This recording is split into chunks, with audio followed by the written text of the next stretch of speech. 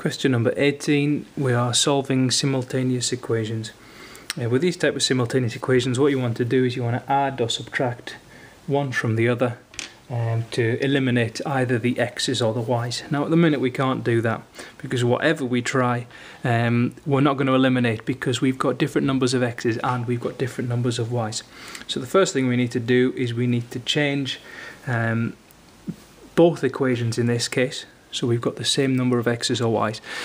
I'm going to do it by multiplying the top equation by 3 and the bottom equation by 4, and that will give me the same numbers of x's in the top and bottom. So this equation multiplied by 3 gets me 12x plus 21y equals 3, and this equation multiplied by 4 gives me 12x plus 40y equals 60.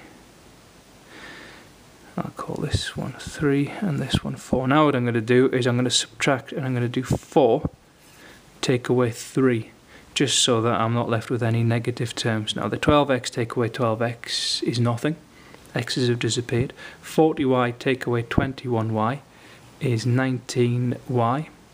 60 take away 3 is 57.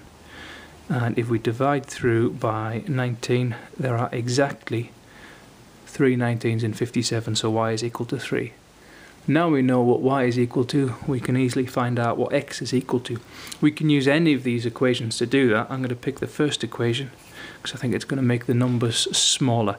So we've got 4x plus 7y. Now we know that y is equal to 3, so 7y is 21. And what we've done is set up a simple linear equation which we can solve to find x. Subtract 21, divide through by 4, x is equal to minus 5. X was minus 5, y was 3.